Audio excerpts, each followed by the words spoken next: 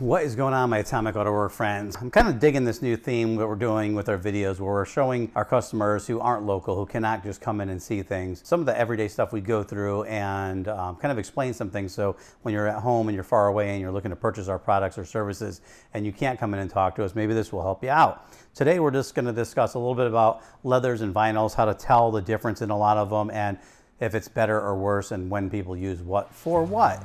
And hopefully this helps. An easy way to test vinyl out is to do the finger test. So if you go up to it and you put your finger and push, if you can see that, on vinyl, it stretches nice and smooth all the way around your finger.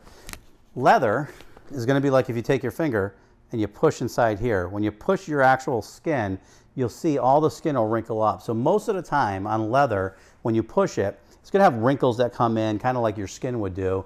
There are some really good imitation leathers that actually do that, which is kind of cool, deceiving, and it's better. Some of the imitation leather, what's nice about it is it's very consistent, so you get a better yield. So per linear yard of material, you're going to get more use out of it versus a lot of the leather hides that you get that might have scars or blemishes in it. Big differences and reasons why people will use leather versus vinyl. So leather usually conforms to your body temperature in roughly 30 seconds, whereas some vinyls and imitation leathers might take 60 seconds or more to actually conform. So if you're sitting on a motorcycle seat that's black and it's hot and it's leather, in 30 seconds you're not burning, and over a minute you might still be burning with vinyl.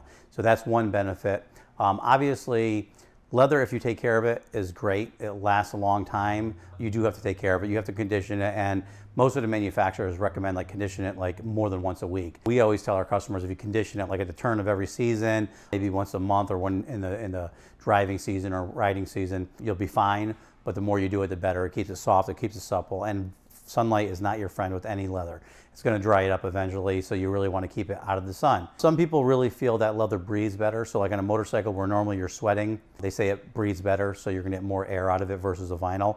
Some of the more textured vinyls kind of feel a little bit more like leather as well, which is a great thing. The great thing about vinyls and imitation leathers is they last a real long time, and you don't really have to do anything to them. So for durability, it's great.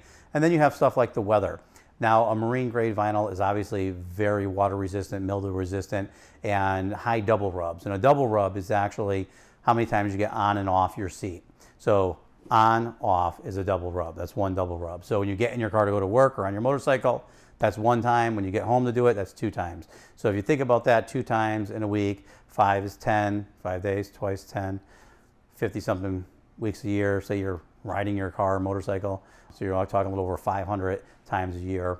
Some of the high grade vinyls that we use for marine, very durable stuff is 1 million double rubs. That means 1 million times on and off before it starts to wear. Some of the leathers are 35, 45, 75,000 double rubs, which doesn't seem like a lot when you compare that to 1 million. But then when you think about over a 10-year span, maybe getting 5,000 double rubs out of it, that's a pretty long lifespan. And usually on your motorcycles or your custom cars, it's more seasonal and it's not like your everyday drivers. The double rub is important, and obviously mildew resistant, stain resistant, water resistant, all that stuff takes in the factor. If you have a motorcycle that's outside and it's getting wet all the time, leather's probably not your best choice.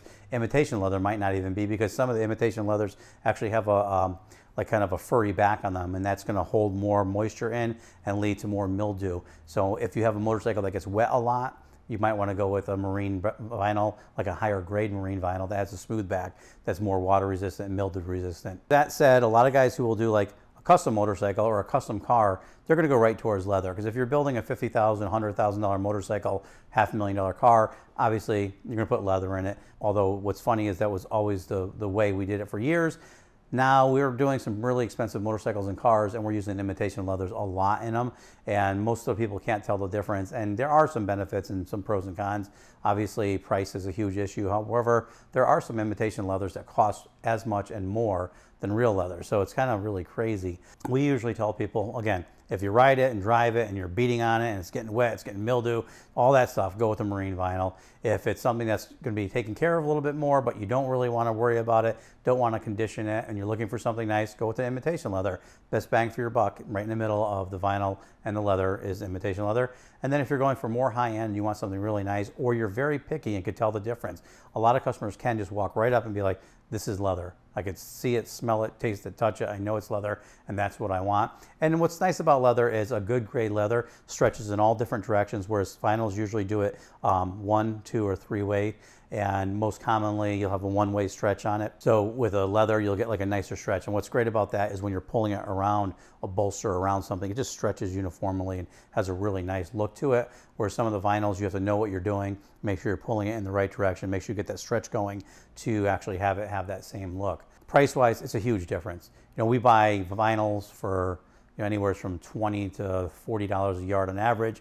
Imitation leathers are $30 to $70 on average. And then leather hides, for a decent leather hide, could cost you $500, $600 to $800 and up just for a leather hide. And if you look at a leather hide and you compare them, like if you took a European leather hide, it's only 60 square feet, which is actually huge. Whereas in America, ours are usually around 54 square feet. So our hides are a lot less.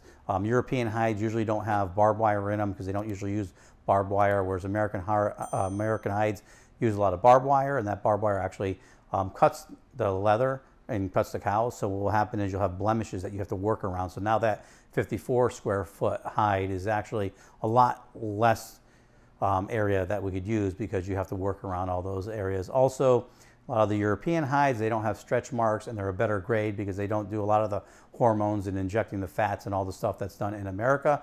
Whereas if you get an American hide, a lot of them have a lot of fat injected into them and hormones, and it's stretch marks, and it's kind of like a lot of areas you can't use. So that's one of the reasons why people will choose your European hides. It's a kind of a better bang for your buck, and you get a better quality piece usually. I mean, there are a lot of manufacturers in the U.S. now that do great stuff, that have great hides, and they source great products. So it's not as much as it used to be, where it used to be all Italian and European leather was better. Now we have a lot of hides or leather manufacturers in the U.S. that have great products as well too. Just as a rule of thumb, the European ones are usually a little bit bigger. So hopefully this video helps out with the leather vinyl pros and cons and different options that you could use. And you have to kind of decide for yourself what you want to use, what benefits you the best, and go from there. And we're going to do more videos showing you like in-depth leather.